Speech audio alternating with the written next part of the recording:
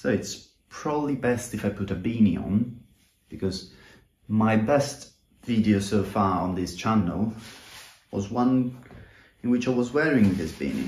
So, yep. Hello there, lads, and welcome to my channel. My name is Gianmarco Maioli, and today we are back with a video, and it's been a very long time. So this is just a small introduction before the actual video, because I want to thank you for reaching 200 subscribers on this channel. It is a magnificent achievement for me, and I know it's not a huge number, but for me it still is, to be honest. And yeah, I'm really surprised and happy by the feedback from the video about Prague. Really happy because I shot it last year and I've only uploaded it this year, so for some reason I thought it would have not worked out. But anyways, since the Formula 1 World Championship has wrapped up in Abu Dhabi a week ago or so, I think it's the best time to talk about, I mean, it's probably the best time to talk about when I went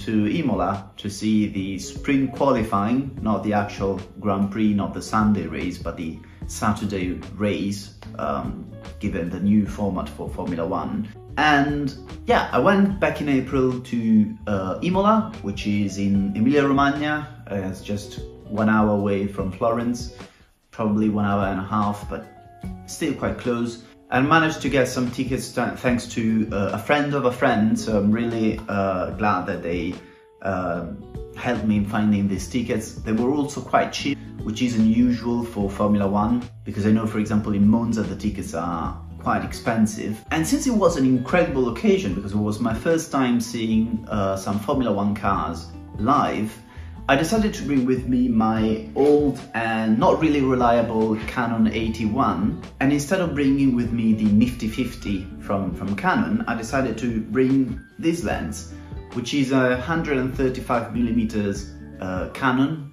FD, the 2.8 version. It's a lens that I bought because I was planning to shoot a project with this lens, but in the end that idea simply wasn't working anymore in my mind. So yeah, I ended up having this lens without an actual purpose. And I was about to resell this lens because I wasn't using it until I finally found a purpose for it, which was to shoot the Formula 1 cars at the event. Unfortunately, my Canon wasn't serviced yet, and it's still not serviced, to be honest. So I'm not really sure if it is shutter sticking or simply light leaks, but I'm going to service it in the next few weeks because I'm planning a few trips and I need this camera to be ready for those trips. So you'll notice in this video that the pictures still have major light leaks on some of them, and I hope you do not mind. I wasn't really happy to see those light leaks once I got the film back. I'm still incredibly happy that I had the opportunity to see Formula 1 cars live, and I think that some of these pictures are still enjoyable. They are not, of course, the best, because with this old technology you cannot exactly get the perfect result. And also from the point I was standing throughout the entire event, it wasn't exactly easy due to the fences and the many people attending the event. It wasn't exactly easy to take the best pictures of the cars passing by.